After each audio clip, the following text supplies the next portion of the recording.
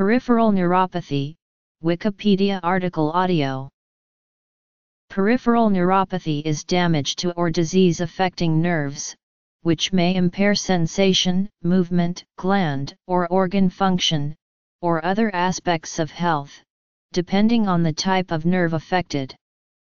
Common causes include systemic diseases, hyperglycemia-induced glycation, vitamin deficiency, medication, traumatic injury, including ischemia, radiation therapy, excessive alcohol consumption, immune system disease, celiac disease, or viral infection.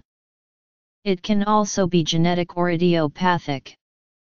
In conventional medical usage, the word neuropathy without modifier usually means peripheral neuropathy. Classification: mononeuropathy, polyneuropathy, mononeuritis multiplex, autonomic neuropathy, neuritis. Signs and symptoms. Causes. Diagnosis. Treatment. Medications. Medical devices. Neuropathy affecting just one nerve is called mononeuropathy, and neuropathy involving nerves in roughly the same areas on both sides of the body is called symmetrical polyneuropathy or simply polyneuropathy. When two or more separate nerves in disparate areas of the body are affected, it is called mononeuritis multiplex, multifocal mononeuropathy, or multiple mononeuropathy. Peripheral neuropathy may be chronic or acute. Acute neuropathies demand urgent diagnosis. Motor nerves, sensory nerves, or autonomic nerves may be affected. More than one type of nerve may be affected at the same time. Peripheral neuropathies may be classified according to the type of nerve predominantly involved, or by the underlying cause. Neuropathy may cause painful cramps, fasciculations, muscle loss, bone degeneration, and changes in the skin, hair, and nails. Additionally, motor neuropathy may cause impaired balance and coordination or, most commonly, muscle weakness. Sensory neuropathy may cause numbness to touch and vibration, reduced position sense causing poorer coordination and balance, reduced sensitivity to temperature change and pain, spontaneous tingling or burning pain, or skin allodynia. An autonomic neuropathy may produce diverse symptoms, depending on the affected glands and organs, but common symptoms are poor bladder control, abnormal blood pressure or heart rate, and reduced ability to sweat normally. Peripheral neuropathy may be classified according to the number and distribution of nerves affected, the type of nerve fiber predominantly affected, or the process affecting the nerves, e.g., inflammation, compression, chemotherapy. Mononeuropathy is a type of neuropathy that only affects a single nerve.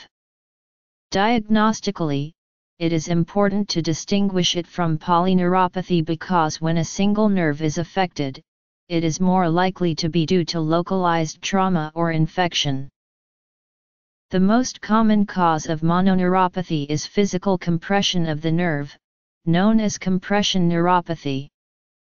Carpal tunnel syndrome and axillary nerve palsy are examples. Direct injury to a nerve, interruption of its blood supply resulting in, or inflammation also may cause mononeuropathy. Polyneuropathy is a pattern of nerve damage that is quite different from mononeuropathy, often more serious and affecting more areas of the body.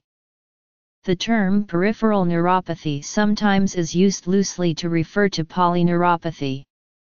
In cases of polyneuropathy, many nerve cells in various parts of the body are affected, without regard to the nerve through which they pass. Not all nerve cells are affected in any particular case. In distal axonopathy, One common pattern is that the cell bodies of neurons remain intact, but the axons are affected in proportion to their length. The longest axons are the most affected. Diabetic neuropathy is the most common cause of this pattern. In demyelinating polyneuropathies, the myelin sheath around axons is damaged, which affects the ability of the axons to conduct electrical impulses. The third and least common pattern affects the cell bodies of neurons directly. This usually picks out either the motor neurons or the sensory neurons. The effect of this is to cause symptoms in more than one part of the body, often symmetrically on left and right sides. As for any neuropathy, the chief symptoms include motor symptoms such as weakness or clumsiness of movement, and sensory symptoms such as unusual or unpleasant sensations such as tingling or burning, reduced ability to feel sensations such as texture or temperature, and impaired balance when standing or walking. In many polyneuropathies, these symptoms occur first and most severely in the feet. Autonomic symptoms also may occur, such as dizziness on standing up, erectile dysfunction, and difficulty controlling urination. Polyneuropathies usually are caused by processes that affect the body as a whole. Diabetes and impaired glucose tolerance are the most common causes. Hyperglycemia-induced formation of advanced glycation end products is related to diabetic neuropathy. Other causes relate to the particular type of polyneuropathy, and there are many different causes of each type, including inflammatory diseases such as Lyme disease, vitamin deficiencies, blood disorders, and toxins. Most types of polyneuropathy progress fairly slowly, over months or years, but rapidly progressive polyneuropathy also occurs. It is important to recognize that at one time it was thought that many of the cases of peripheral small fiber neuropathy with typical symptoms of tingling, pain, and loss of sensation in the feet and hands were due to glucose intolerance before a diagnosis of diabetes or prediabetes. However, in August 2015, the Mayo Clinic published a scientific study in the Journal of the Neurological Sciences showing no significant increase in symptoms in the prediabetes group, and stated that a search for alternate neuropathy causes is needed in patients with prediabetes. The treatment of polyneuropathies is aimed firstly at eliminating or controlling the cause, secondly at maintaining muscle strength and physical function, and thirdly at controlling symptoms such as neuropathic pain.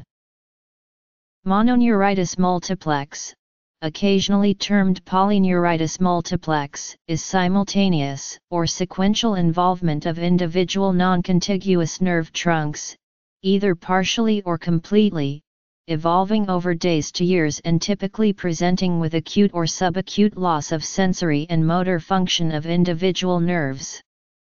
The pattern of involvement is asymmetric, however, as the disease progresses, deficit becomes more confluent and symmetrical, making it difficult to differentiate from polyneuropathy. Therefore, attention to the pattern of early symptoms is important. Mononeuritis multiplex also may cause pain, which is characterized as deep, aching pain that is worse at night and frequently in the lower back, hip, or leg. In people with diabetes mellitus, mononeuritis multiplex typically is encountered as acute, unilateral, and severe thigh pain followed by anterior muscle weakness and loss of knee reflex.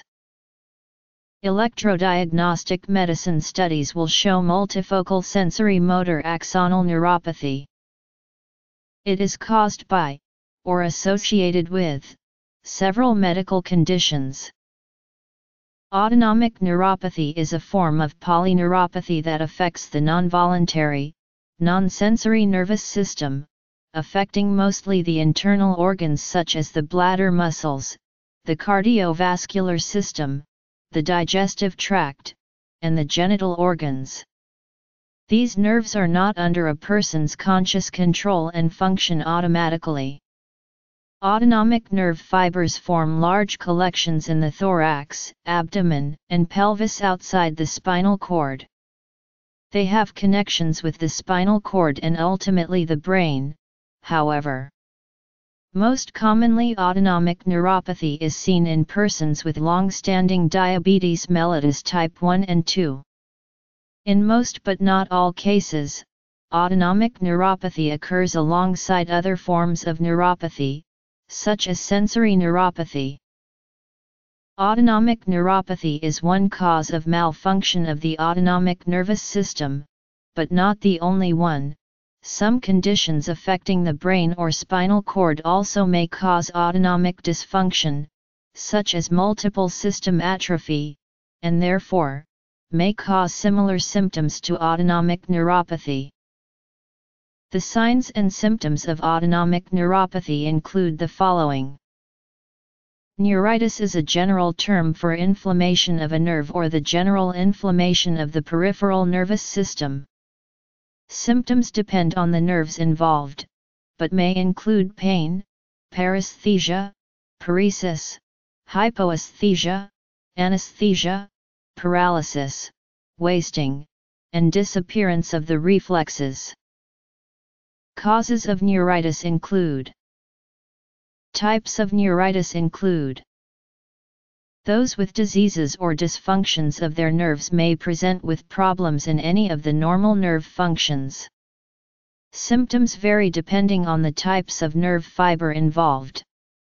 In terms of sensory function, symptoms commonly include loss of function symptoms, including numbness, tremor, impairment of balance, and gait abnormality. Gain of function symptoms include tingling, pain, itching, crawling, and pins and needles. Motor symptoms include loss of function symptoms of weakness, tiredness, muscle atrophy, and gait abnormalities, and gain of function symptoms of cramps, and muscle twitch. In the most common form, length-dependent peripheral neuropathy, pain, and paresthesia appears symmetrically and generally at the terminals of the longest nerves, which are in the lower legs and feet. Sensory symptoms generally develop before motor symptoms such as weakness. Length-dependent peripheral neuropathy symptoms make a slow ascent of leg, while symptoms may never appear in the upper limbs. If they do, it will be around the time that leg symptoms reach the knee. When the nerves of the autonomic nervous system are affected, symptoms may include constipation, dry mouth, difficulty urinating, and dizziness when standing.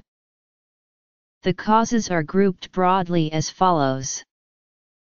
Peripheral neuropathy may first be considered when an individual reports symptoms of numbness, tingling, and pain in feet. After ruling out a lesion in the central nervous system as a cause, diagnosis may be made on the basis of symptoms, laboratory and additional testing, clinical history, and a detailed examination. During physical examination, specifically a neurological examination, those with generalized peripheral neuropathies most commonly have distal sensory or motor and sensory loss, although those with a pathology of the nerves may be perfectly normal, may show proximal weakness, as in some inflammatory neuropathies, such as Guillain-Barré syndrome, or may show focal sensory disturbance or weakness, such as in mononeuropathies. Classically, ankle jerk reflex is absent in peripheral neuropathy. A physical examination will involve testing the deep ankle reflex as well as examining the feet for any ulceration. For large fiber neuropathy, an exam will usually show an abnormally decreased sensation to vibration, which is tested with a 128 Hz tuning fork, and decreased sensation of light touch when touched by a nylon monofilament. Diagnostic tests include electromyography and nerve conduction studies, which assess large myelinated nerve fibers. Testing for small fiber peripheral neuropathies often relates to the autonomic nervous system function of small thinly and unmyelinated fibers. These tests include a sweat test and a tilt table test. Diagnosis of small fiber involvement in peripheral neuropathy may also involve a skin biopsy in which a 3 mm thick section of skin is removed from the calf by a punch biopsy, and is used to measure the skin intraepidermal nerve fiber density, the density of nerves in the outer layer of the skin. Reduced density of the small nerves in the epidermis supports a diagnosis of small fiber peripheral neuropathy. Laboratory tests include blood tests for vitamin B12 levels, a complete blood count, measurement of thyroid-stimulating hormone levels, a comprehensive metabolic panel screening for diabetes and prediabetes, and a serum immunofixation test, which tests for antibodies in the blood. Urinary bladder conditions, bladder incontinence or urine retention, gastrointestinal tract, dysphagia, abdominal pain, nausea, vomiting, malabsorption, fecal incontinence, gastroparesis, diarrhea, constipation, cardiovascular system, disturbances of heart rate, orthostatic hypotension, inadequate increase of heart rate on exertion, respiratory system, impairments in the signals associated with regulation of breathing and gas exchange, other areas, hypoglycemia unawareness, genital impotence, sweat disturbances, brachial neuritis, cranial neuritis such as Bell's palsy, optic neuritis, vestibular neuritis, Waardenburg's migratory sensory neuropathy, underlying conditions including alcoholism, autoimmune disease, especially multiple sclerosis and Guillain-Barré syndrome, beriberi, cancer, celiac disease, diabetes mellitus, hypothyroidism, porphyria, vitamin B12 deficiency, vitamin B6 excess. Peripheral neuropathy from the US NIH, neuropathy, causes, symptoms, and treatments from Medical News Today, peripheral neuropathy at the Mayo Clinic. The treatment of peripheral neuropathy varies based on the cause of the condition, and treating the underlying condition can aid in the management of neuropathy. When peripheral neuropathy results from diabetes mellitus or prediabetes, blood sugar management is key to treatment. In prediabetes in particular, strict blood sugar control can significantly alter the course of neuropathy. In peripheral neuropathy that stems from immune-mediated diseases, the underlying condition is treated with intravenous immunoglobulin or steroids. When peripheral neuropathy results from vitamin deficiencies or other disorders, those are treated as well. A range of medications that act on the central nervous system has been found to be useful in managing neuropathic pain. Commonly used treatments include tricyclic antidepressants, the serotonin norepinephrine reuptake inhibitor medication duloxetine, and anti-epileptic therapies such as gabapentin, pregabalin, or sodium valproate. Few studies have examined whether nonsteroidal anti-inflammatory drugs are effective in treating peripheral neuropathy. Symptomatic relief for the pain of peripheral neuropathy may be obtained by application of topical capsaicin. Capsaicin is the factor that causes heat in chili peppers. The evidence suggesting that capsaicin applied to the skin reduces pain for peripheral neuropathy is of moderate to low quality and should be interpreted carefully before using this treatment option. Local anesthesia often is used to counteract the initial discomfort of the capsaicin. Some current research in animal models has shown that depleting neurotrophin 3 may oppose the demyelination present in some peripheral neuropathies by increasing myelin formation. High-quality evidence supports the use of cannabis for neuropathic pain.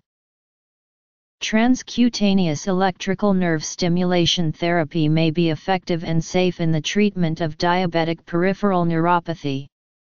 A recent review of 3 trials involving 78 patients found some improvement in pain scores after 4 and 6, but not 12 weeks of treatment, and an overall improvement in neuropathic symptoms at 12 weeks. Another review of 4 trials found significant improvement in pain and overall symptoms, with 38% of patients in one trial becoming asymptomatic. The treatment remains effective even after prolonged use, but symptoms return to baseline within a month of cessation of treatment.